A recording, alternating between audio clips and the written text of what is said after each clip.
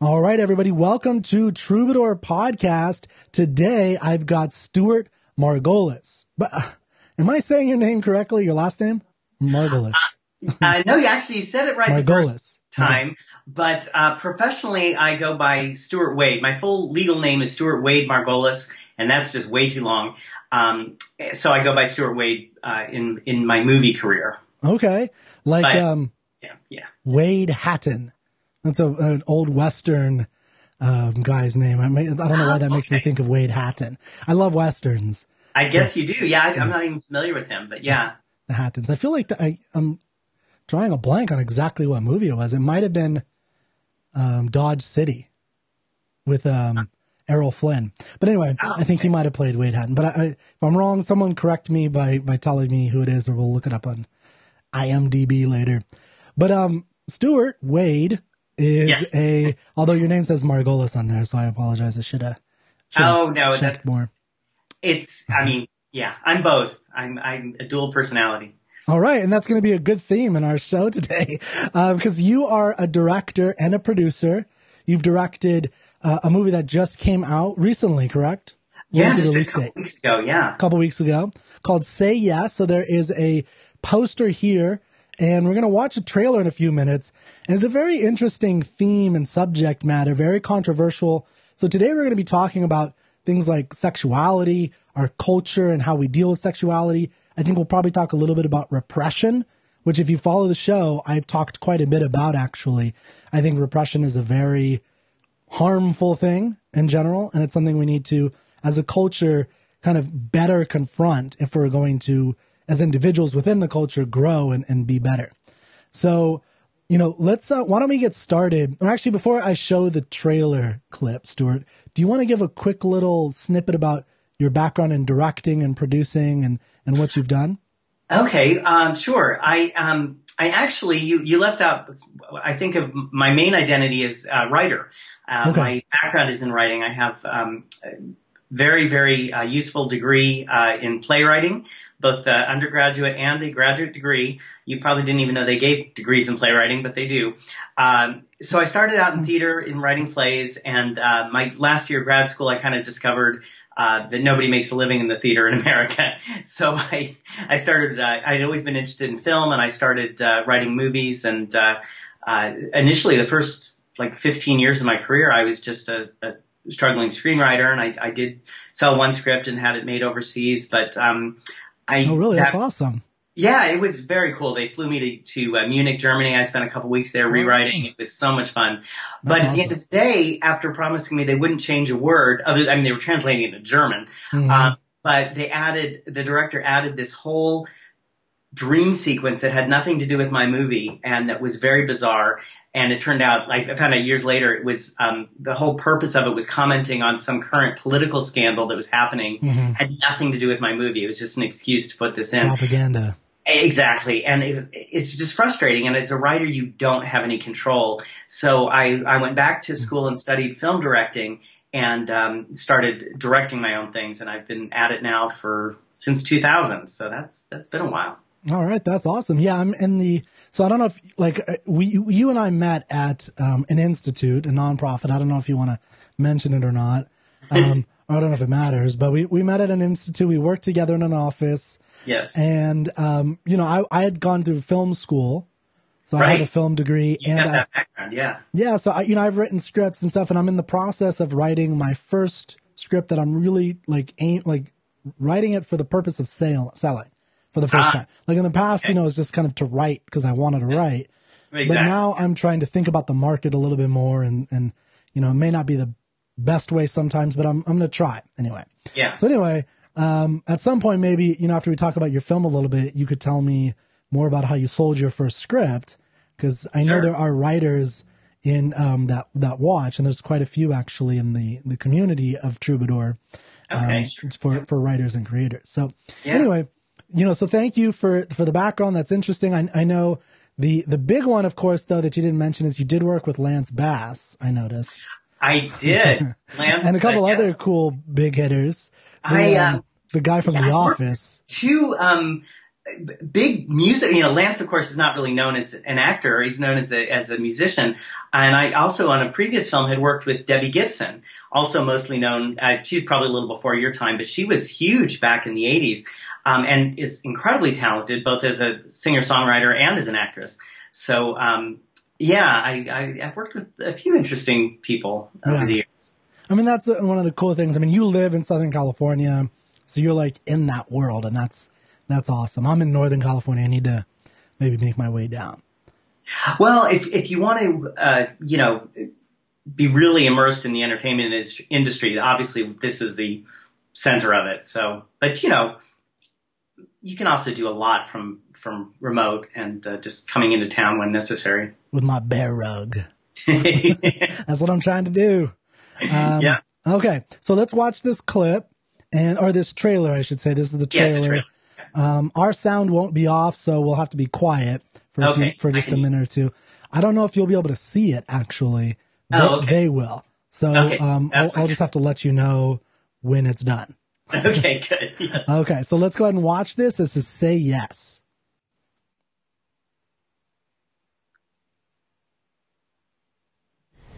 It would make me really happy if you and Kaden got together. Very funny.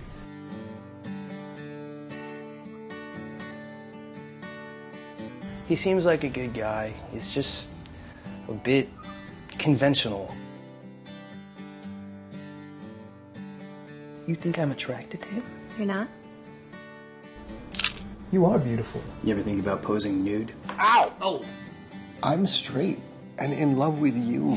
Human sexuality is so much more complex than man or woman, gay or straight, either or. I can't talk to you when you're naked. Promise me you're gonna make your decisions out of love, not fear.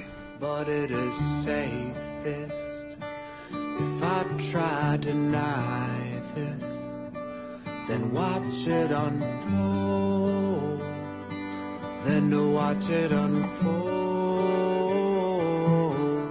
But I know enough, I'm longing for your touch, and I think, oh, just a little bit of breath and sound, just a little bit of reaching out.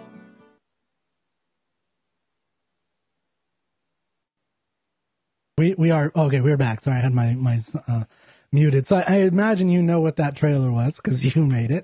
Yes, I'm familiar with it. So I said that this show might be about sexuality because we're going to talk about the movie, and the movie is about a trio. It's a tryst movie about a straight man who falls in love with a woman, a very wild, rambunctious kind of woman. And they get married, they live happily, and then she gets cancer. And then, as she's passing, she wants him, he starts to fall in love or have weird mixed feelings, I should say, about her brother who moves in with them to help her in her convalescence. So it's an interesting struggle, and it's, between these three characters. It's mostly those three characters. I think the only other characters are the mother and father. And then, there's a bevy of people at the beginning, friends, right? And there's the including doctor, you. But... I spotted you. Yeah, I'm an extra. So, little Alfred Hitchcock. Little Alfred Hitchcock. Do you do that in all your movies? I try to, yeah. Okay. So cool. So it's not so much an artistic thing as, then I don't have to worry about, that's one less extra to worry about wrangling. So. Yeah. No, I totally get that. So anyway, so that's the movie. So it's dealing with sexuality. You heard in the trailer, there was, she talks about the fluidity of sexuality, which I imagine is one of the more controversial things in there that I thought we could talk about. Before we go in there, I thought, you're the director. Did you produce it all, or was there another person? I was co-producer and writer-director, yeah. Okay. So it's your job to sell, right, to some degree, to the people. So yes. I'm going to, I didn't warn you about this, but I probably should have. I apologize. But I'm going to let you try this. I'm a straight guy. Mm-hmm. I watched it for the interview, but think about if I didn't watch it for the interview, what would be your sales pitch to me about this? The straight guy. Yeah.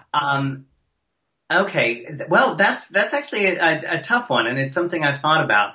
I think it's definitely not going to be something that appeals to probably the average straight guy, because I think even today, I think most straight guys just would rather not think about gay issues. I mean, they may have gay friends, they may have gay family, but it's not something they really want to like think about or deal with in any great amount.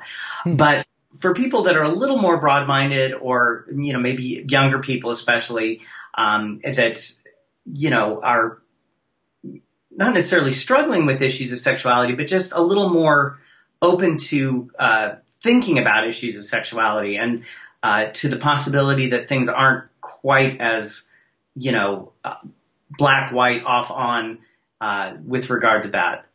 And that's a kind of a new thing, this whole idea of sexual fluidity. And it's threatening not just to straight people, but I mean, I got a lot of pushback from gay people. It's like, I would have thought it would have been more the gay community. Yeah. That would push back, because one of the implications is that homosexuality is not a choice then. Or that it can be wait. If it's fluid, it's not necessarily a choice then. It is a choice. It seems like there's more like, sorry, I said that wrong. That's why I was confused. Yeah, it's more like, and the arc or the narrative for a while has been, it's not a choice. Exactly. And so now you're bringing up something that maybe it is a choice. Yeah, and which is an interesting. That's what's very controversial. Is that for years the movement, such as it is, the gay movement, has sold the narrative that we're born this way. It's it's not a choice. I think it's a lot more complex than that. I think that there are probably hereditary genetic factors that influence your sexuality. But the fact that identical twins, one can be gay and one can be straight, it's clearly not all genetic. It's just not. I mean, because we have those twin studies, and it's very clear. But what I think is interesting is, the whole notion that we have to, claim that it's immutable and inborn is, that homosexuality is bad. And so, but if you don't have a choice, it's like, well, okay. Yeah.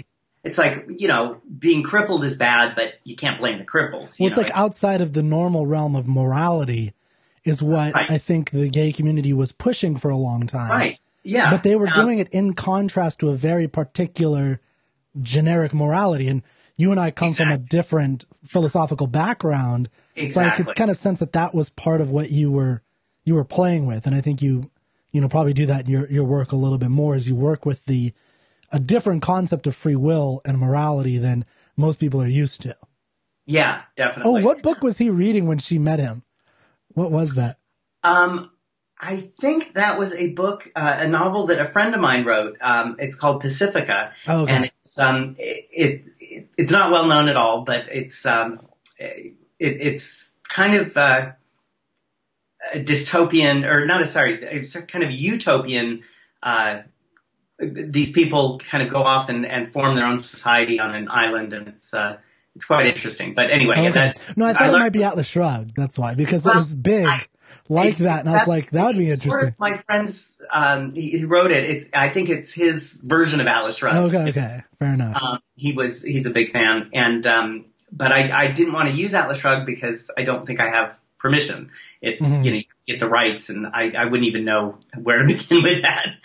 So, yeah, I don't. Leonard doesn't have them anymore. It's it's the producer now. It's some movie producer. Yeah, that's the movie rights, but the rights to you. Yeah.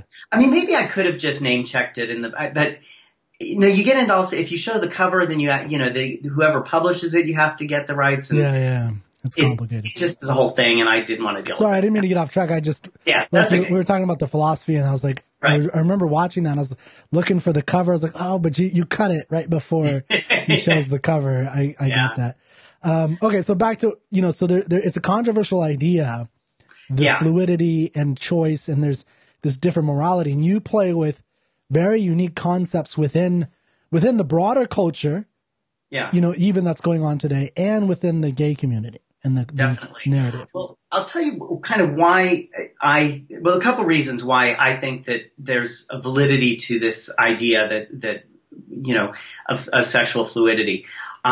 If you're familiar at all with the Kinsey studies that were done back, I think in the 1950s, and that have been repeated, and the data. It sounds familiar. What exactly was it? Okay, so Kinsey was one of the, sort of first people to really study sexuality. And what he found is that he created what's called the Kinsey scale. And basically, most people, heterosexuals are, I think it's 0, and homosexuals is 6. And he found that most people are not the two extremes. Most people are somewhere in the middle. And in terms of behavior, most people don't ever act on, impulses that are not predominant. And very few people, true bisexuals are right in the middle, but most people are, sort of not quite on the edges, but not quite in the middle. And in our society, if you're, 95% heterosexual, there's a lot of reasons to just be heterosexual.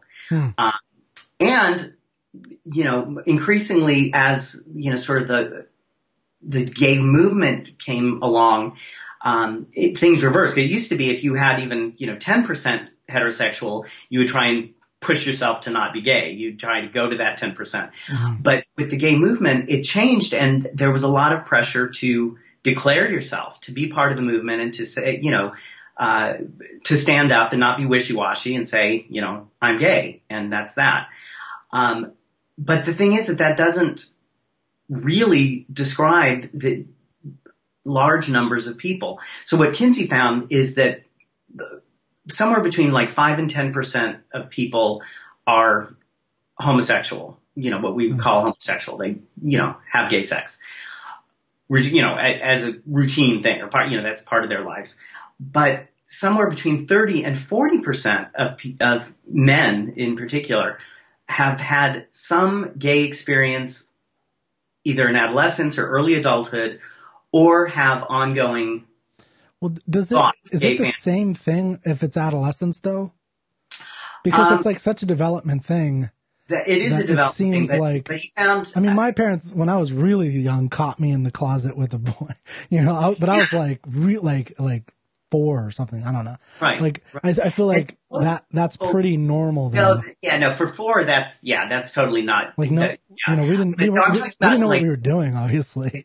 No, not at 4, but at 18, 19, 20. Oh, okay. That's different. You know what you're doing. That's a man, really, at that point. That's a young man. And, you can argue. It's college experimentation. Right. And, we all are aware and fairly accepting of women, kind of experimenting in college. The reality is, according to these studies, men do the same thing. They just don't talk about it. And I think there's a small, most people, I think by their mid-20s, the brain research is, by about 25, your brain is fully formed. You're kind of pretty set in all kinds of things. Your neocortex is all done, basically. Exactly. You're done. And I think for most people, that includes their sexuality. But I think that for people that are in that middle range in the Kinsey scale, sometimes it takes a, sort of shock to the system to change things up a little bit. And I think like in my movie, it's only because he's going through this trauma with his wife that he finds these feelings for a man. Deep emotions. These deep emotions that with another man that he never would have imagined. Well, and for him, go ahead. It gets very complicated. There's all sorts of studies about this, but there's, people that are exclusively attracted sexually to one sex or the other, but then there's people that are attracted emotionally, romantically. They don't always overlap entirely. That's interesting. Yeah. So you mean like a straight guy would be emotionally connected to other men, but be sexually attracted to women? Yeah. So there's a split. There's a split. There definitely how does and I don't know if I'm going to say, I don't know if I buy that right now. I'd be curious. I don't think it's common, but I think it does happen. But what is common is, and again, you could, a lot of times people just argue, okay, well, they're closet cases, but there's a lot of men out there who are, married to women and, well, that I buy. That they love their lives, but have sex on the side with men. And a lot of the times what they report is that, they're not romantically interested in men. They don't find men romantically interesting. They just find them sexually interesting. So it's the reverse of romance. They want a woman. So it gets complicated. And I think we've been told that it's a lot simpler than it is. I think, and I think the other thing is that for some people it really is that simple, but I don't think for everybody. No, I agree. And that's what the interesting thing for anybody in this movie is the experience of this one individual. And it was, by the way, the acting was incredible. The actors did a great job. Thank you. And, the casting of the straight man looks like Don Draper. And doesn't he? That is perfect for this role. So the straight guy is Don Draper, who goes through this whole, although he's not quite like drawn or written as like the super hyper masculine guy, he's a little, the girl approaches him. He's a little bit effeminate in certain ways, I think. So if we have some time in a few minutes, if you could stick around, I'd love to talk about masculinity and femininity. Absolutely. But on the sexuality thing, so one, I did want to say the emotion physical split is a little confusing to me, to be honest. But like I get the idea that you can, because again, this is internal, and this is why it's really hard to have studies about something like this. It is, right? Because the person may not know their own emotions themselves. So being able to analyze your own emotional responses is difficult. And, for even with a professional, it's difficult.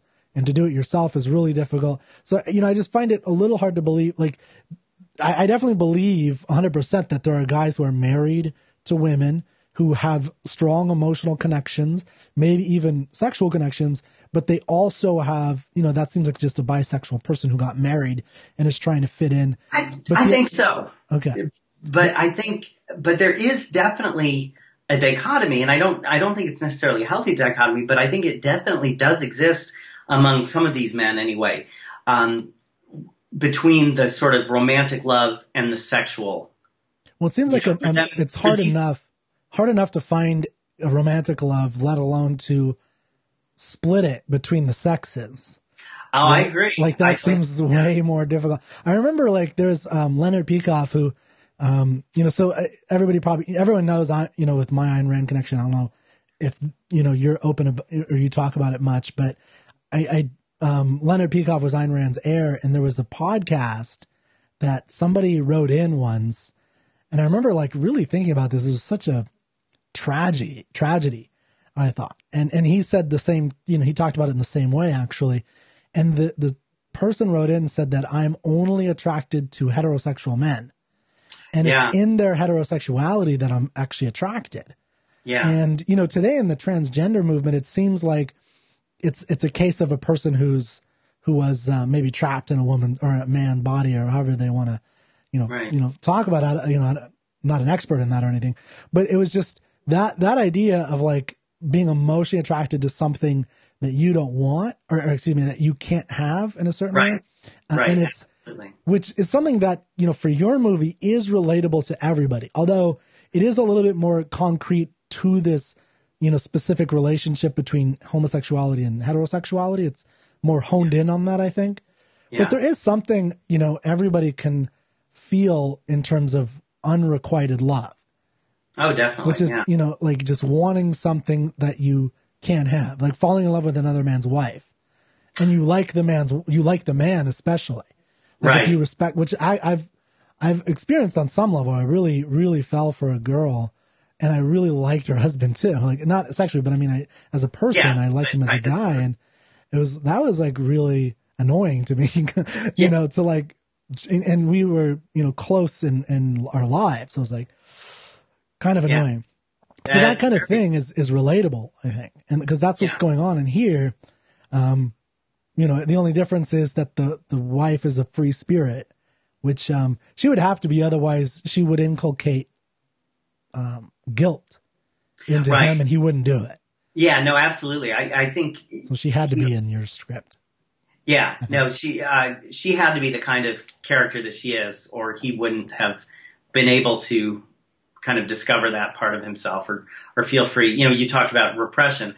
You know, my take on the character is that he's probably, you know, one of those 90-10 people that, you know, he's 90% heterosexual, and in our society, he would always have just repressed that gay part of himself because it's just so much easier not to deal with. And it's only in this sort of extraordinary circumstance that he's able to, you know, kind of open up enough to let that 10% in. Well, I'm a big reader of the ancient Greeks, and you know, I'm sure you're familiar that they had a much more open idea about sexuality, and part of it was definitely because they revered the human body, and especially, you know, they were sexist, but especially the male body. Yeah, they were very much, you know, they just revered it. You know, they built their gods around it, their statues, everything was built around their love of the male form and the strength of it, its maneuverability, you know, just everything about it. And that led to a more openness about sexuality. I think a comfort in themselves. I mean, there was wrestling, and you would, you know, wrestle naked and oil yourselves up, and that was a normal activity. But I think they had a much healthier relationship with sexuality than we do. Oh yeah. We've been like repressed with 2,000 years of Christian thinking about, you know, the mind-body split that has made us these contorted freaks sexually to some degree. And it's kind of tragic. And it's one of the things that I do think movies like this need to get out more. And we need more more art that does touch on sensuality, sexuality. And it's, you know, it's not like you're going to, I think some heterosexual men might think like they're going to be gay or something if they do. And yeah, I mean, well, I think that's a weird thought to have if someone still has that. Yeah. You know, it's changing very rapidly. Yes, it is. You know, when I talk to young people, it's incredible to me how different it is than when I was a kid. But still, even now, you know, there is a stigma attached to being gay, and there is this idea that, you know, it's sort of akin to the old, in the South, you know, one drop of black blood and you're black, you know, and it's sort of the same, you know, it's like one gay experience, you know, you touch another man's penis once and that's it, you're gay. And it, you know, I think eventually if we keep moving this direction, there'll be a lot less of this idea that sexuality is so fixed. I think, you know, you'll have everyone will, you know, still have preferences. You may, you know, be mostly heterosexual or whatever, but you know, if you happen to find yourself attracted to someone of the same sex, and that's, you know, I think more and more, I see with young people that happens, that, you know, more and more, they're open to experimentation. And even now some actors will admit, they're like, you know, oh yeah, I fooled around with you know, my roommate in college. It wasn't really for me. And they'll, you know, go on. And that's how it should be. It's like, you know, if you aren't coming from the religious perspective or the, you know, the idea that sex is for procreation, if you really believe that, you know, sex is an expression of yourself and your sensuality and a route to, you know, connecting with another person, then a lot of the taboos start to fall away. Well, I think you hit on it right there. I think that's the big one, is that it's, you know, just for procreation. And I think that even people who don't consciously or you know, philosophically agree with that, like explicitly, we are all affected by that. And it's in your story very well with the parents and their role, you know, in the story. And I don't want to give away everything, but you know, but there is like that kind of role going on in this world that you created. And I think it's true for sure in our own world that we, you know, even the way I've brought this issue up before, but like, you know, we watch Game of Thrones, and or, you know, now Game of Thrones makes it a little bit more okay, but it wasn't too long ago when, you know, when a boob goes on TV, people freak out. Oh, there's a nip slip, but then if you're blowing people's heads off, it's okay. Yeah. Right. And it's just like, and when I bring that example up all the time, and most people are like, okay, what's wrong with that? That's how ingrained it is. They can't see how that's fucking weird. Like, Yeah. that's not, why is it okay to cut someone's head off? Right. And like realistically. And show it. Yeah. I mean, yeah. Like, show and it. like blood gushing out, and that's okay. Or even exaggerate it like in Kill Bill. But one nipple and everyone flips their shit. And it's like, wait a second. Why is that like, you know, that type of our relationship with sexuality is just so weird, and people cannot see it right now, or people are seeing it, like more young people, like you said, are starting to see it. And but it's, like you said, it's 2,000 years of this kind of suppression, repression of human sexuality, and so you're not going to be able to reverse it overnight. But I think we're heading in the right direction in that area. Yeah, and I have to be honest, because I don't want to sound like I'm some, you know, I don't know, open-minded person. It's very different. Like, I'm not, you know, like, I do have my faults, and sometimes it's, or I don't even know if it's a fault. It's just an honest thing, is I can't watch homosexual interactions. It's very difficult for me. This is my honest reaction. It's very difficult. Yeah. Like, emotions I'm fine with, but once it gets into the sexual, like really heavy hitting with sexuality, and they're like making out and doing stuff, it's very difficult. And I don't know if that's, you know, I grew up in, you know, I was born in 85, and I, you know, played sports, and there was all the sports talk about sexuality when we were young. I don't know if that's part of it or what it is, but that's just even on like Game of Thrones, like, you know, there's like the sounds when he goes down on his knees, and that, like, it's very difficult for me sometimes to like, it makes me uncomfortable, and I don't get uncomfortable easily. You're not alone. I mean, I think, you know, like anything, I think, you know, over time you'll become, you know, used to it. I mean, the first time I saw two men kiss on screen, I think, was in Making Love. Which you're too young to remember that, but it was a breakthrough film on, you know, the gay storyline back in like 1980 or 81, and you know, I remember, you know, even as a gay person being like, you know, wow, that's just so bizarre to see on screen. It felt kind of weird. So, and I certainly know you're not alone. I mean, a lot of straight men and women, I think, have that reaction. Yeah. And I think, I mean, part of what I want to do with you and other people with this show is have these difficult and honest conversations, because like you're saying, part of the idea is that we're growing as an individual, we're growing as a culture, and we need to, you know, when we're talking about like sexuality and how it impacts us, art is a big part of that, right? Definitely. And that's what you created. You created art. Now, so one of the big questions is, did you create this to tell this particular story, or, you know, or is there, you know, what was your reasoning behind it? Was it to push the envelope, or did you have another reason? The impetus for the story was kind of twofold. I actually read a Reddit article that I just thought was fascinating, and it was written by a man who had a straight man who had become seriously ill, like life-threatening illness, and his best friend had moved in to take care of him. Best friend also straight. And in the process of this, they had fallen in love and were still in a relationship. And it was fascinating. And I thought, that's a story that I've not seen told on film. And I didn't want to tell their exact story because I don't know them or anything. But I came up with the other thing that was happening at a time is an acquaintance friend of mine, got cancer and ultimately passed away.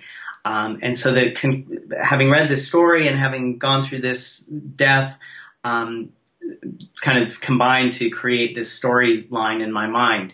And yeah, I mean, I did also want to consciously kind of push the envelope a little bit because, I think it needs to be pushed. I think, you know, we still are very much constrained by what society expects of us. A lot of us. And even when we consciously know that we shouldn't be, you know, there's just so much that we grew up with and that, you know, it's just hard to break through that.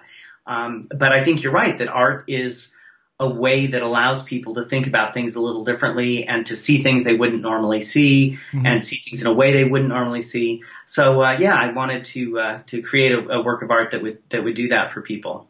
I'm curious if you'd be interested in talking about lines. And like specific lines in the movie? No. Well, we could talk about lines in the movie for sure if you have one that you like. But by lines, I mean, so one of the things that I in the little that I've been following, like the transgender discussion, masculinity, femininity, sexuality, is this idea of at some, like for instance, we're told now, or the narrative is becoming more strongly, especially depending on where you're listening. If you're listening more to the left and everything, the narrative seems to be that, like men, like toxic masculinity and get in touch with your feminine side more, which, I'm not against actually. I mean, I'm a talker. I think about people more than things. Like there's things that had generically been more feminine that I definitely take on, even though I'm like a decent sized guy. Like I still have those characteristics or whatever. I'm not that great with working on, my motorcycle or on anything. I can't work on stuff. Like I don't know what to do. So, there's certain things that, these roles are starting to be fluid a little bit more. Yeah. Not just the sexuality, but the rules. So, but my thought though, is how do you develop lines? Like, where's the line? Like, you can't be, for instance, so in touch with your emotions, or however you want to say it, that you're just a weeping willow, right? All the time. Like, right. And you can't, like a lot of, there's a lot of stuff about, what's it called? I was going to say there's a word for it, like, asking for permission. When, consent. Consent. Yeah. And there's a lot with that, which I get, of course, especially with Me Too and everything that's happening. We have to have good conversations about it, but there's also like, anybody who's had sex knows that you can't do that. Like you won't have sex if you actually say, can I do this? Can I do this? Like when I was younger, I'll just say this, like when I was younger and I did that, women didn't have sex with me and they told me later, that's why you were fucking too needy, asking for permission all the time. So it's like, and so my point is that there has to be lines that we have to develop either, in the culture, the lines used to be very clear cut. For better or for worse, but we knew these are the types of things you could do. There was a dark side to that, right? Like everyone talks about the dark side of the 50s, where you have this picture perfect lines of this, leave it to Beaver, dad worked. But then there was like this Mad Men underpinning of depression and people beating their wives and not showing it and all that stuff, which is, whoa. Obviously. So that's the bad side of having stark lines. And those weren't even that stark. Like, I think in the Middle East, it's more stark in certain. So my question is, though, you do need lines on some level. You got to stop. You got to, you got to be a man at some point. You got to buck up and be a man. And that's not a bad word. And so how do you develop those in this fluid world? I certainly don't have all the answers. But Stewart, you do. You got all the answers, brother. Come on, man. I'm just kidding. I'm kidding. I think that focusing, I think focusing on, masculine, feminine, I don't know. I think I think everybody, male or female, needs to take self-responsibility. And, it may be harder for whether it's biological reasons or cultural reasons, it may be harder for women to be assertive, but we live in a society where they are equals legally and morally. And, so if you're with a guy and he's doing something you don't like, he shouldn't have to ask for permission. But if you say, I don't like that, stop, that's you being assertive. And then if he keeps going, then that's the line he has crossed. You need to, a woman needs to, be forthright about her needs. So here's what a man might say is he might say, well, but she doesn't mean no. Right. And sometimes that's the danger, right? But that's why I think women need to be trained to be forthright about what they want, and men need to be trained to listen and respect. Yeah. But we're not quite there yet, because as you said, a lot of women, still think it's, no, stop. And then when you stop, they're like, why'd you stop? Yeah, exactly. That's happened to me as a straight guy, for sure. If you want to be, playing games, then, sometimes someone's going to go too far. Someone's not going to realize the rules of the game. So it is tricky. So there's, it is tricky. I don't know the answers either. My thought is that's, in the past, one of the lines was you waited till marriage, for instance. I think that's kind of crazy. I think that's, if you do that, completely crazy. I even tell people who say they're going to do that, I have no shame. I don't think it's a good idea for anybody in the world. I just don't think it's a good idea. No. In fact, when I had kind of unusual parenting, I guess, but, my mom told me, very young, don't you ever get married without, having sex. She's like, that's an important part of a relationship. You absolutely have to know what your sexual relationship is like before you get married. You can't figure it out afterwards. It doesn't work. So I think that's a bad idea. You're taking too big of a gamble at that point. And then there's more of a pressure to rush too. Yeah. I think absolutely. people don't talk about that side of it, but that is a line, or even, so I do think there are lines that people can set, I don't know if I've brought this up before, but I remember watching a podcast. It might have been on Joe Rogan, and there was a comedian who was talking about, it was a comedian. He was the white guy who wrote for Dave Chappelle. I don't remember his name. He's pretty famous, but anyway, he was talking about how one of his lady friends was explaining one of her sexual encounters where she had taken a guy home and she had told him, and he wanted to do anal, and she said no, but he did it anyway. And so the question is, though, she had already agreed, they were having sex and, blah, blah, blah. Now, obviously she has a right to not have that happen if she doesn't want it to. Yeah. But the question is, on the flip side is he was in the moment, his reasoning was gone. When you're in the middle of sex. Now, again, I'm not trying to make excuses for him. All I'm trying to say, I want to finish before you say anything because I don't want to get in trouble. Okay. All I wanted to say was the thing that went through my mind is, she has a right for that. But the smart thing is to get to know somebody before you bring them home. And because that's a character thing. Like if you really, really say no, no, no, no, and he still does it, there are indications of their character that they would be that kind of person. Yeah. And this is why, again, not an excuse that it's okay to do this if you do decide to have a one night stand or whatever, but it's why a line to have for everyone is not to have one night stands. Like that's one, get to know the person, be a better judge of character. Yeah. And at least try to be a better judge of character. And of course, if that happens, push them, stop it. That's a horrible thing that shouldn't happen. If you say no to something like that. Yeah. Or anything.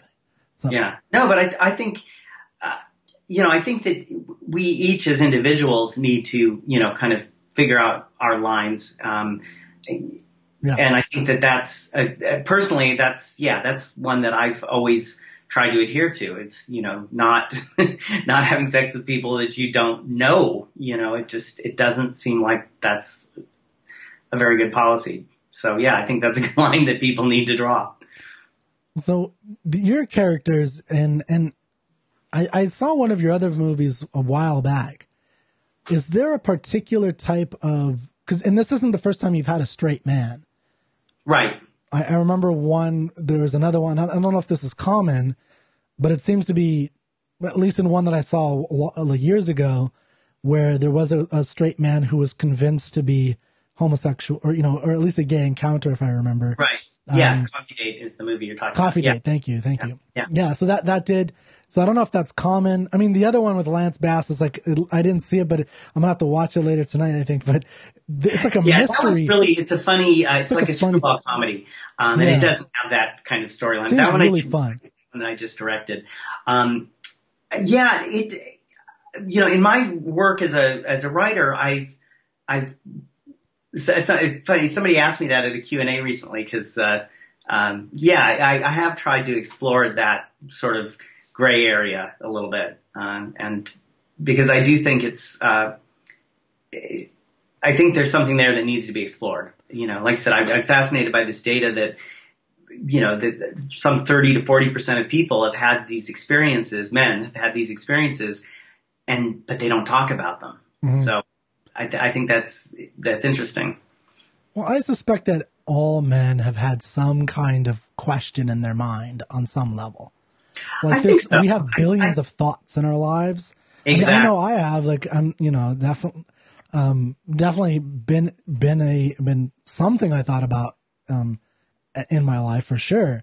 So I can't imagine, and I do think I'm pretty straight. Like, maybe, who knows, maybe I'm more fluid than I think, but I'm pretty confident in my sexual attractiveness, or attractions, but I can't imagine that there's any guy who doesn't have it, and who doesn't have those thoughts at some point. If they're being honest, if they're not repressed. If they're being honest with themselves, yeah. So like they might be so, machismo that they're like, fuck that. And then they're like, don't be this. And they put a wall that blocks it. But any, I think normal person who has a semblance of health. Well, I think what's interesting although obviously, men and women are different, despite what some recent, people on the left are trying to make everybody, the same, and there are no biological differences. There are biological differences, but there are also there's a lot of crossover, and I consider myself, pretty strongly gay, but I was on set, I was directing a pilot once, and there was this young woman who was she'd been a Calvin Klein model, and there's that look, that really slim, and she had this really boyish haircut, but she was a girl. And anyway, there's a sex scene, and she after I yelled cut, she just stood up and she's walking around topless, and I'm just like, this girl is hot. She is really, really sexy. I didn't do anything. It wouldn't have been professional if, and I was in a relationship, but she had, there was kind of a boyish quality to her that appealed to me as a gay man. I see what you're saying. Yeah. But she was, but she had breasts, and she was a woman. She was clearly a woman. Mm-hmm. And then there's this whole phenomenon, which, I have to confess, I don't really understand it, but it's clearly a thing of men that are attracted to pre-op trans women. I have a friend actually who's a trans woman, and she tells me, because I would have thought, it must be very hard to find, men that, and she's like, oh no, there are a lot of men that are really into this. I'm like, okay. So wait, I need to get my head straight with this. So that is a straight man. Yeah. Who's attracted to basically another man who's not had the surgery to become a woman.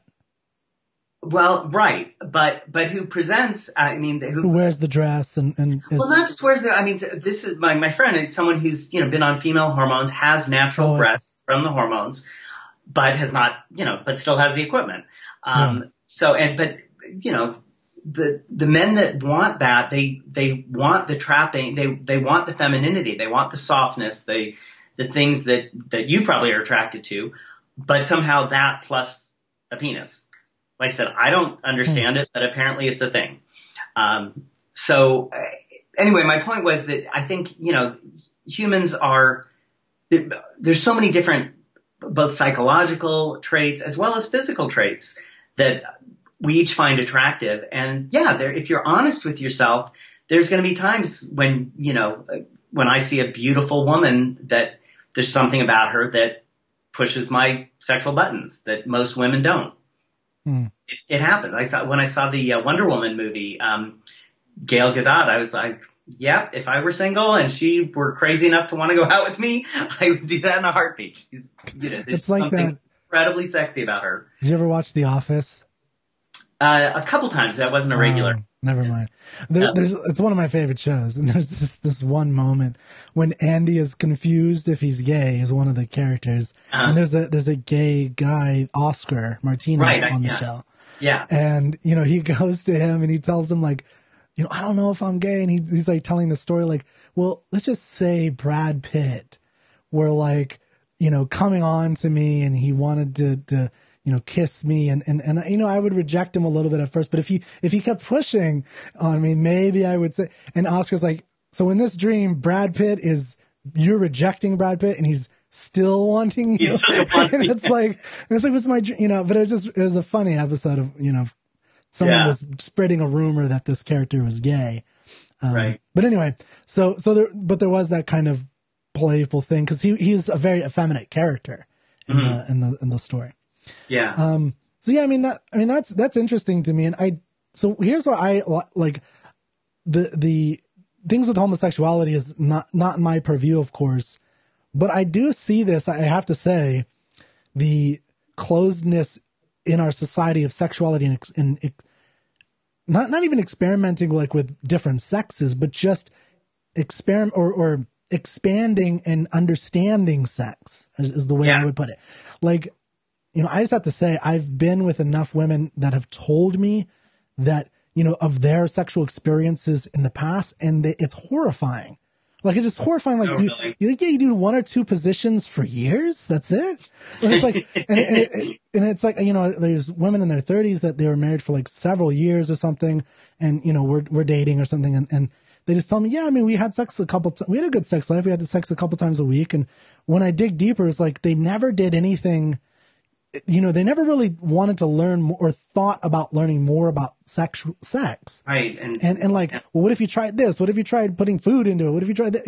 And they're like, what? No, it's like, there's 2-3 positions. I was like, God, that sounds boring. Like, what? Yeah. And there's a lack of a desire or like there's a wall in our society, not just with homosexuality, but with heterosexuality. Yeah, with any sort of exploration of sexuality. Of just like, treating sex like it's a subject you can learn and master like any other subject, like tennis or basketball or something like that. Like you can get better at sports, you can get better. So it's like, getting better at sex is not just having a couple of positions with other people. It's like, read books on sexuality and sex. Like, I've told to a lot of guys in the past, I've recommended this book. I even bought it for people, even though they think it's weird. I brought it for my friend's 30th birthday as kind of a joke, but I was serious. And it's called, it's called She Comes First. Okay. And, I just think it's, and it's about females, anatomy and how it works a little bit more. And I'm like, and the premise of the guy, I think it's Ian Kerner, Dr. Ian Kerner is a sex therapist. And the premise is something that I totally agree with, which is most guys know more about what's under the hood of their cars than under the hood of their wives.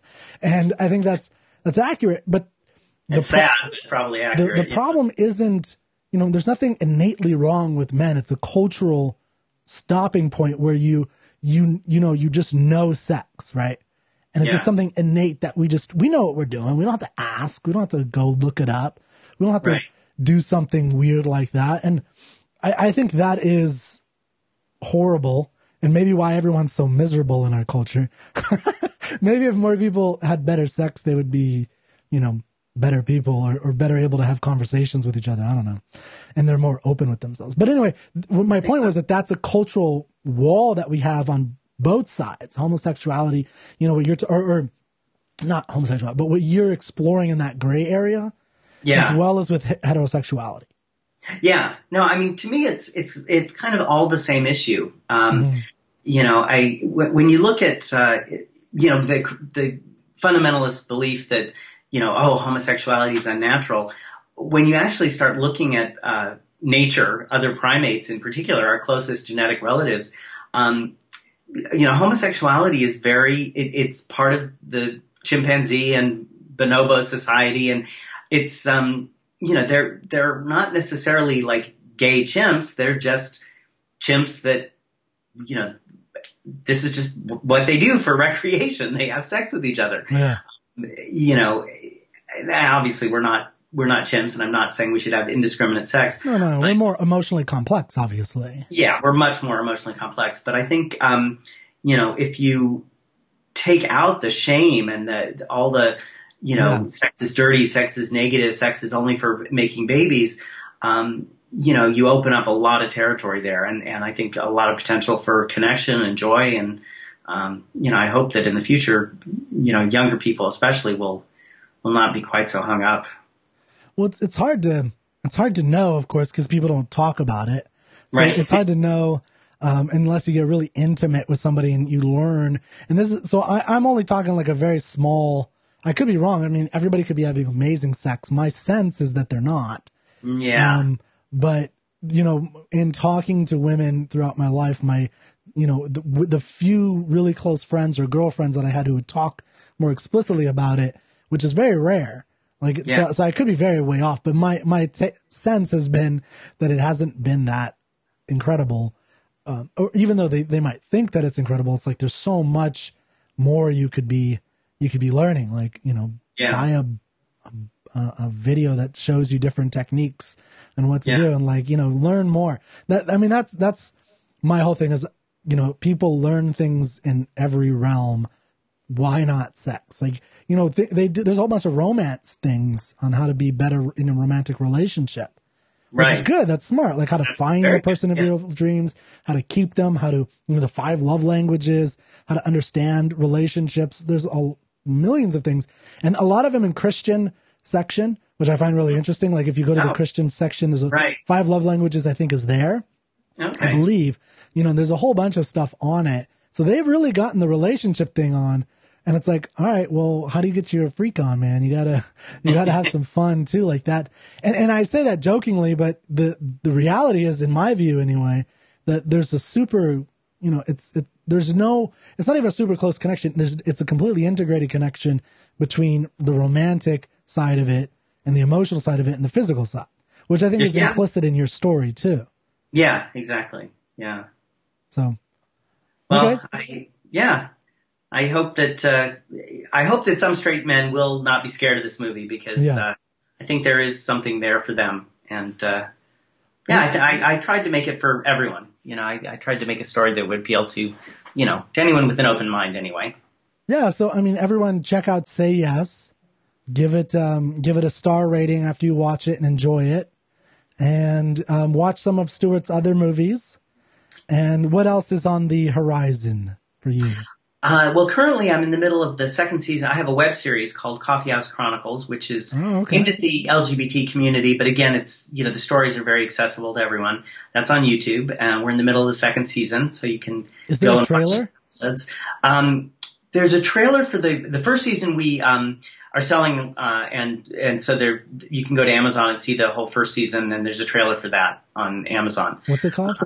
Coffee House Chronicles. Maybe we'll watch one real quick. Okay. Are they short? Well, the trailer's short. The episodes vary. But there should be a trailer that's only like, I don't know, a minute and a half, something like that. So it's Coffee House Chronicles, the movie trailer? Yes, that's it. Okay. So we can end here if you have to go. I don't want to keep you too long. Okay, what time is it? Yeah, I guess we've been about an hour. Well, thank you so much for doing this. This was a lot of fun. Okay, so before you go, though, let me show this trailer for people. So stick around, everybody. It's a quick trailer, and then we'll sign off. I just want to make sure people check out Coffee House. Thank you, everybody, and I hope we can do this again sometime. This was a lot of fun. Okay, so hold on 1 second before you go. Okay. I'm playing it now. Okay.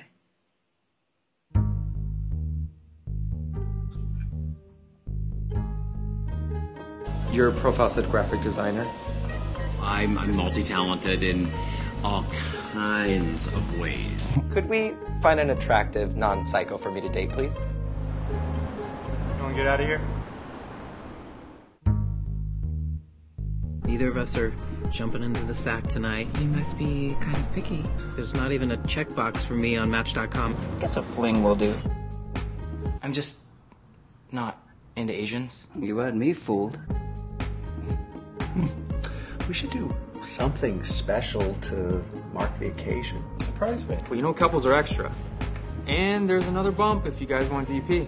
DP. Double penetration.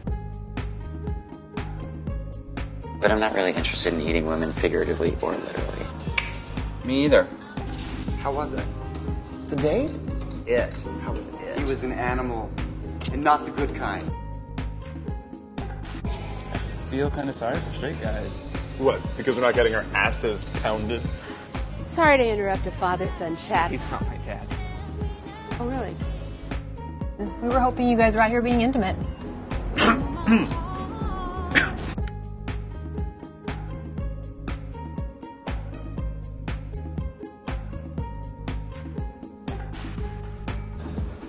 I give truly great. So that one's definitely more directly for the LGBT community. For sure. Yeah, definitely. That one's much more explicitly. Say Yes is for more people, but that's good so people can see a more broad spectrum, because a lot of people who watch the show may not be familiar with the cinema of LGBT. So that is true. They have one. You have Say Yes, which I think is applicable to everybody. This is still fun for everybody, I'm sure, but it seems to be much more directed. Definitely aimed at the gay community, but it's a comedy. So I saw you smiling a few times. Yeah, so there's some funny moments. And there's one. What's the Asian lady that walks up? She's Amy Hill. Okay, yeah, I know she's her. on everything. She's great. She's everywhere. Yeah. Yeah, she's everywhere. I don't know. I'm trying to think. But anyway, so thank you for your time. That was fun. I hope people will watch your movie and follow your career and keep things moving and keep asking tough questions, man. That sounds good. Sounds good. All right, take care. Thanks, Kurt. Bye. Bye-bye.